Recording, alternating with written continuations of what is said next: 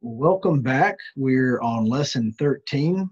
We're going to start the life of Joseph, and next week, lesson 14 will be the last lesson of the study where we finish talking about the life of Joseph. And so uh, today we're going over Joseph's humiliation and his exaltation. And so we've got the beginning of his story where we talk about what led to Joseph being in Egypt and the start of his stay in Egypt. So if you will go to chapter 37 in your Bible and read chapter 37, then we will come back and discuss what's going on here. So as you've read chapter 37, you see that Joseph is 17 years old when this story starts. Now, remember, Jacob slash Israel has taken over his father's job and role and mission and is living in the land of Canaan.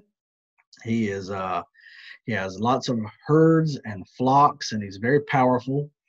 He is Abraham's grandson, and he has a lot of kids. He has 12 sons, and the son that he is the closest with is Joseph.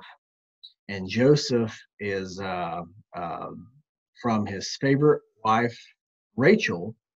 And, he just, it's a lot like the story of Isaac with Jacob and Esau, where you have a favorite son for one and a favorite son for the other. Well, here we have Joseph, the favorite son of Jacob slash Israel.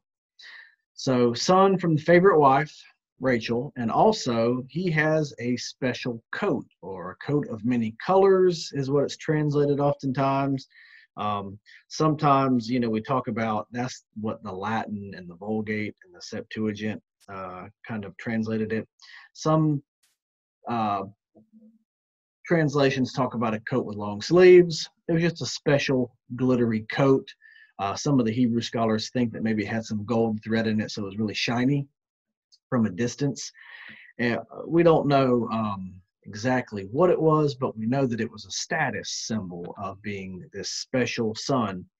And also, he is staying at home, which does remind us of Jacob a lot, because remember, he was a man who was a diplomatic, tent-dwelling administrator type of guy. And it seems that Joseph is kind of staying around the house while the rest of the brothers are out under the hot sun, making the flocks move properly. And so this starts, pretty bad. It's ripe for conflict. And so we see in verse 4 of chapter 37, but when his brothers saw that their father loved him more than all his brothers, they hated him and could not speak peacefully to him. So there's not a good relationship in the family with Joseph. But furthermore, we read about dreams that he had. He has these dreams where he is over the rest of his brothers and even over his father. And it gets so bad that Jacob even says to him, "Shall I and your mother and your brothers indeed come to bow ourselves to the ground for you?" Even he knows this has gotten out of hand. So we kind of see that there are some weird things going on with this family relationship, and but God's moving behind the scenes to do something. And so the second section in chapter 37 is that we see not only has he got an exalted status over his brothers in his mind, but it turns their relationship so sour that they have a little plan. So in verse 12, his brothers are pasturing their flocks near Shechem. And Israel said to Joseph, "Are not your brothers pasturing the flock at Shechem? Come, I will send you to them." So he probably has some food and some provisions for them. And what's going to happen is Joseph's going to deliver this food to them. And this is very similar to the story where David is at home watching the flocks, and his brothers are off fighting the Philistines, and the father, Jesse, sends David to carry food to his brothers. So he's probably making a bit of a supply delivery here. And what's interesting is he doesn't find his brothers where they're supposed to be. They've moved on, and so he goes to the second place, Dothan. And as he goes there, they see him, and I guess it's because he's wearing that shiny coat we talked about. Might have had some gold thread that the light reflected off of. So they might see him from a distance, and they think to themselves, he's wearing that ridiculous coat. Here he comes. And so they kind of get this plan. Verse 20 says, "Come now, let us kill him and throw him into one of the pits." And the pits here are cisterns. And so in this area of the world, you would dig a big pit into the rock or into the soil, which was very hard soil, and you would use it to catch rainwater. And as it caught rainwater, it would be used as a well during the dry season, but as it dried up, it would be filled with caked, nasty mud. And so they're wanting to throw him in one of these cisterns. And then they're going to say that a fierce animal has devoured him, and we will see what will become of his dreams. So they are so angry, they want to kill him. That's how bad the relationship has deteriorated. But verse 21, Reuben, the firstborn, when he heard it, this is interesting about Reuben's character and his feelings towards his father. When Reuben heard it, he rescued him out of their hands, saying, "Let us not take his life." And Reuben said to them, "Shed no blood, cast him into this pit here in the wilderness. Do not lay a hand on him." Because he was going to rescue him out of their hand to restore him, or it says that he might rescue him out of their hand to restore him to his father. So when Joseph came to his brothers, they stripped him of his robe, the robe of many colors that he wore, and they took him and cast him into a pit. The pit was empty, there was no water in it. So Reuben doesn't want Jacob to suffer at the death of one of his sons. He's going to rescue him. So they sat down to eat, verse 25, and looking up, they saw a caravan of Ishmaelites, some of their cousins, coming from Gilead with their camels bearing gum, balm, and myrrh on their way to carry it down to Egypt. Now, these words in Hebrew talk about different ointments that were used to heal skin diseases, to heal different pain things. I mean, this was ancient form of medicine, was to make balm out of these trees and out of sap, and Gilead was famous for it. And so this caravan's coming up carrying medicine and ointments and stuff to Egypt. Then Judah said to his brothers, "What profit is it if we kill our brother and conceal his blood? Come, let us sell him to the Ishmaelites, and let not our hand be upon him, for he is our brother, our own flesh." And his brothers listened to him. Then Midianite traders passed by, and they drew Joseph up and lifted him out of the pit and sold him to the Ishmaelites 20 shekels of silver. They took Joseph to Egypt. So Judah thinks, let's make some money off this. And he ends up selling his brother. The brothers don't come off with the best character from the story. And there's another story, there are other stories in this section of Genesis that just show that these brothers can be wild. They could be really rough around the edges, and so they're selling their brother into slavery. So just a real quick thing, the amount of money they got for him was in line with what people would get at the time for someone this age, a slave of this age. It wasn't a lot. When we think of 20 shekels of silver, but a shepherd would only make about 8 shekels a year shepherding. So, it was a better chunk of money than they would get at a short amount of time just to sell their brother. So we've got this story here where Joseph is now sold into slavery, but Reuben comes back. Reuben was not there. And when he returns, he gets angry. And you look in verse 30, where it went and returned to his brothers and said, "The boy is gone, and where shall I go?" And they took Joseph's robe and slaughtered a goat and dipped the robe in the blood. And they sent the robe of many colors and brought it to their father and said, "This we have found. Please identify whether it is your son's robe or not." And Jacob is distraught. I mean, he says basically he will mourn until he dies. He is not going to stop mourning. Usually you'd mourn for a week or 2 weeks, but he says, "I'm not going to stop mourning. I shall go down to Sheol to my son mourning." He says, "I'll never be over this." And it says that Joseph gets sold in Egypt to a guy named Potiphar, an officer of Pharaoh, the captain of the guard. And so you see the deception of the brothers. They won't even go themselves to announce what they found. They send a servant, it seems, to take this robe.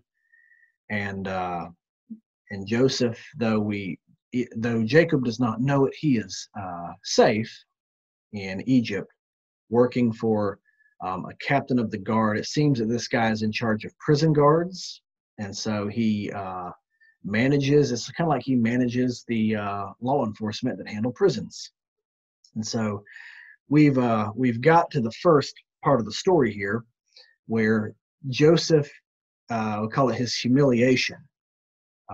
He is humiliated by no longer being the treasured son of his father, living with his father, but now he is a slave in Egypt.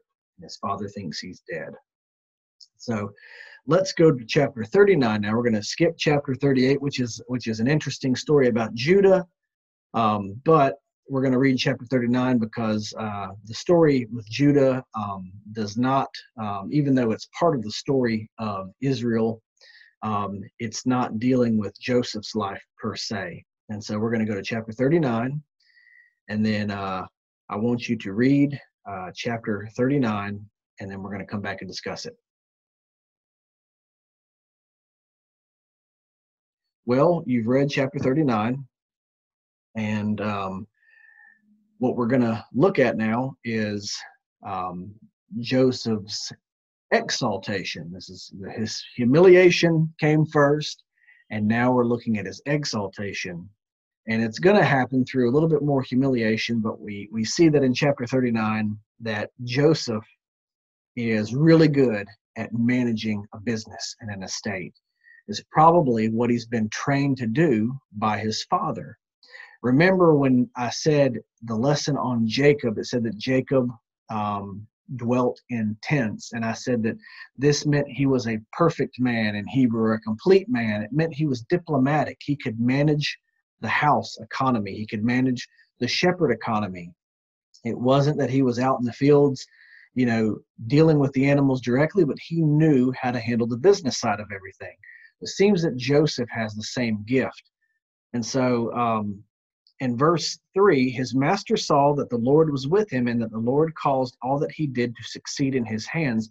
So Joseph found favor in his sight, that's Potiphar's sight, and attended him. And he made him overseer of his house and put him in charge of all that he had. And so you just look at this, and the guy is an administrative genius. God has blessed him in this way and is with him. And he leaves all that he has in Joseph's charge. And it says in verse 6, because of him, he had no concern about anything but the food he ate. So Potiphar's stress level is basically, do I want, this food or this wonderful food today? Because I don't have any of the decisions. My slave Joseph handles everything. Slavery in the ancient world was different than what we think about 19th, 17th, 18th, and 19th century American slavery, which we call chattel slavery, which was race-based and based on, systematic oppression of a certain race. In the ancient world, slavery was an economic thing. Now, there were races that were enslaved after wars where you just said, hey, like the Romans, we don't like the Carthaginians anymore. Anyone from Carthage, we're going to sell you into slavery because we can't trust you. So there were times that it was based on ethnicity or a group or an identity, but also slavery in the ancient world. You might be a prince. You might be a royal official. And if you got on the wrong side of somebody, you would get sold into slavery. If you ran up debts that you could not repay, you would be sold into slavery. You might be working in a field, or you might be the accountant of some rich guy. And both were slaves. In the Roman world, they liked tutors to be slaves in their house. So basically, if you work for the public education system today, you might have been a slave in the ancient world. A house would employ you, they would pay for you, they would meet all your needs. They might even marry you off to a family member if you did a really good job of teaching. And this was just the way that economics worked in a world where there's no social safety net. Oftentimes slavery would be, a form of welfare. And so we are glad that we don't live in that type of world. But Joseph is a slave, and he's a slave that's so powerful, he manages the entire household economy of the chief of the prison guards for Pharaoh. So he's moved up in the world. But we see there's trouble, because in the end of verse 6, we find out Joseph has something working against him. And that's he's handsome in form and appearance.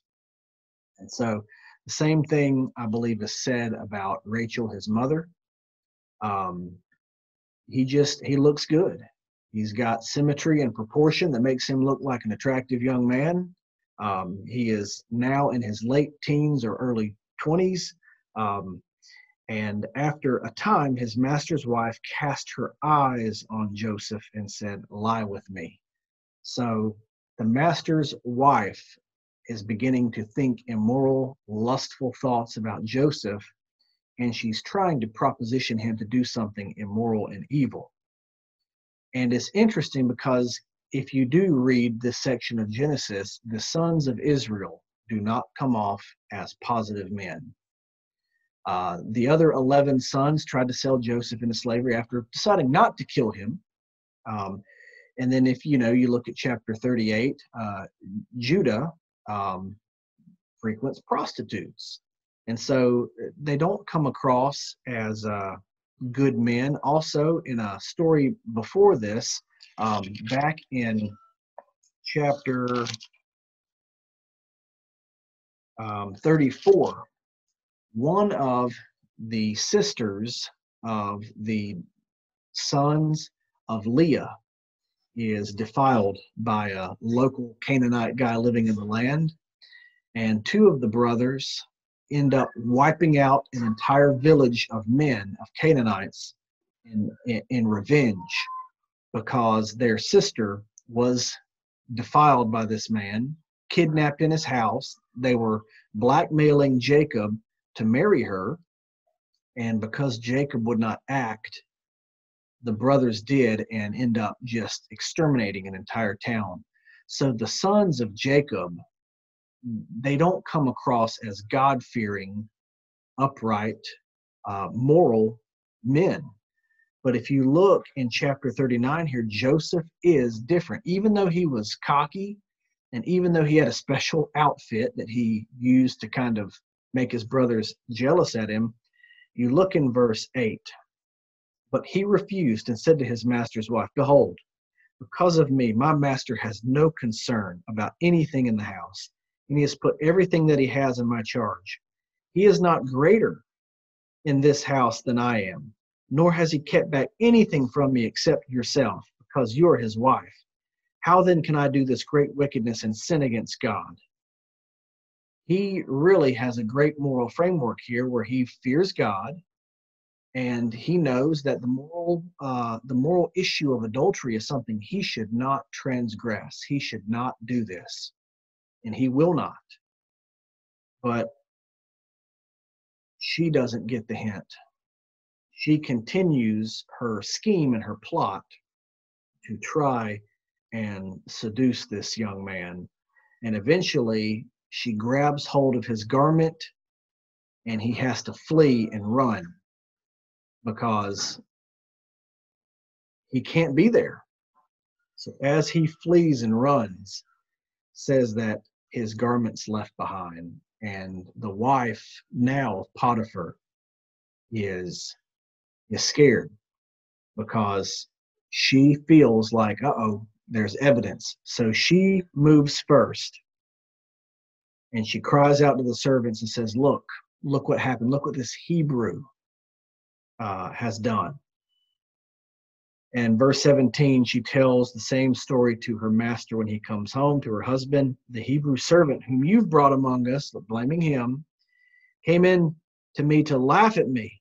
But as soon as I lifted up my voice and cried, he left his garment beside me and fled out of the house. So now she makes it sound like Joseph came in to try to violate her, to try to